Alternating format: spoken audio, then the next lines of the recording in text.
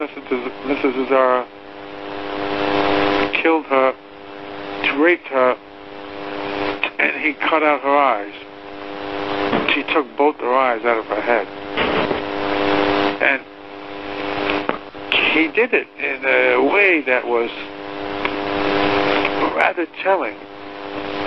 He used a spoon to do it. And why is that telling? Because he did it before, but we don't know about that. He didn't tell me about it, but it showed a certain amount of expertise.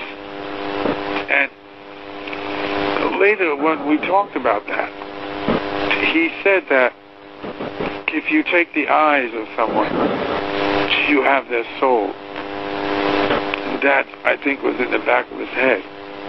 And I said, what happened to that woman's eyes? And he wouldn't tell me. But I later found out that he mailed the eyes to his father. I don't know what Sigmund Freud would make of that. But he'd be baffled.